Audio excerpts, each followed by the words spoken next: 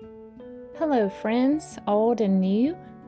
I realized that I have a lot of new subscribers this week because Diane Hubert at Pretty Pink Cottage did a flip through of one of my journals that she bought from me, and it was so kind and gracious of her to do that. And she sent many of you to my YouTube channel and an Etsy store, and I have had a lot of orders come through this weekend, and I'm so humbled and just amazed at the support that you guys have shown me. So thank you.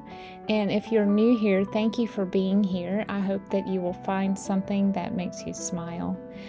I just wanted to start out the video with a little bit of, pardon my weed, not doing very well with weeding. It has been so hot here. I have not been outside a lot, but we had a very much needed rain shower this morning. And so I went outside afterward and took a few pictures and videos. But this video, I will be doing a little tutorial, so to speak, or a little, at least a little video tutorial with a voiceover of how to make fabric snippet strips using drywall tape. I saw this idea from another YouTuber about 6 months ago and picked up some drywall tape at my next trip to the home improvement store, and it works beautifully. The drywall tape is flexible yet very substantial, and so it holds up to using it as belly bands or pockets, or all of those things that we like to use snippet strips for. And the rough surface of it is a perfect surface for adhering fabric to. So this is what I'm going to be doing here today. So I used just the ProForm brand, which was the cheapest brand that they had at my home improvement store. And I cut it into a manageable length for sewing on the machine, so that I think it ended up being about 18 to 20 inches long. And as you can see, the drywall tape does have a seam in the middle, but don't worry about that. That's fine. Just pretend like it's not there. And I used just a regular glue stick, the one that I use for all of my junk journal projects that I use a glue stick for. And I cut fabric into, I have a basket of scraps here on the left, and that's just where I throw all of my small offcuts of things that as I'm working. And I'm just putting a little bit of glue stick on each piece, and it's just sort of a puzzle or a collage, not so much overlapping, but trying to meet edge to edge. What you can do overlap, you just need to make sure that you sew those down, just because the glue stick's not going to hold it long term. But on the top, I tried to do a snippet strip using mainly pastel and sort of muted colors, and then on the one on the bottom I tried to do more bold, reds and greens and royal blues.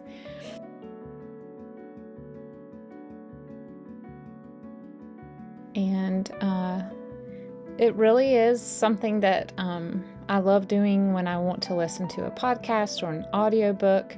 Or today I was actually listening to a recorded sermon, and I just sat down and started sticking the fabric down. You don't have to do fabric. You can do small pieces of paper. You can also add other things like lace or ribbon. Like I said, it does not have to be all fabric, especially if you're going to do the step at the end that I show you with the sewing machine. Anything that you put down that might have a little bit of heft to it or lift, you can use the sewing machine at the end to make sure everything is tied down like it should, and it won't start flying up on you when you cut it into manageable pieces for your project. As you can also see, I have two pair of scissors beside me. I have my regular cloth scissors, and I also have my pinking shears. Neither of them are expensive. I think my sewing scissors are Fiskars brand, and I bought the pinking shears on Amazon. I think they were $7, and I think they were the Mr. Penn brand.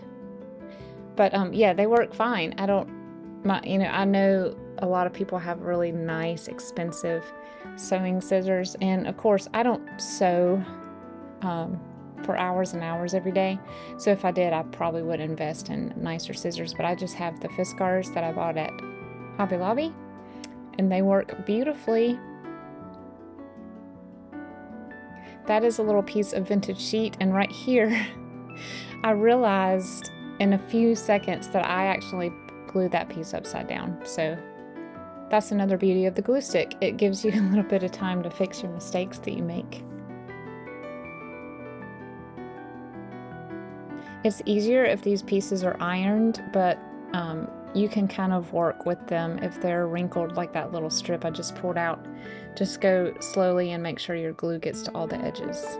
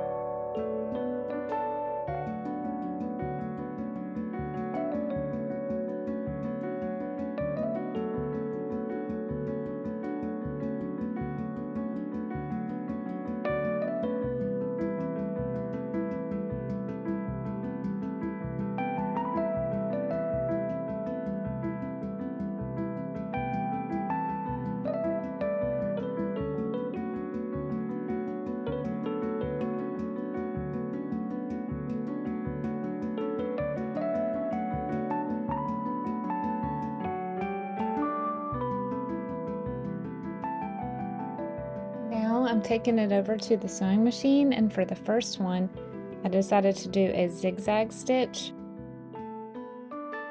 with a white thread. And I'm not measuring, I'm just making 3 rows. I think the last time I did these, I made 4 rows. So it's really just depending on how big your pieces are and how many lines you need to hold them down. And there you go, that is one ready for you to cut up and use in as a tag or as a pocket or a belly band, or just a little embellishment on a page. This one I chose an aqua thread, and I'm running it with a straight stitch. Thank you for joining me today for this little tutorial. I hope this helps you see what you can use around the house to make cool embellishments. I'll talk to you soon.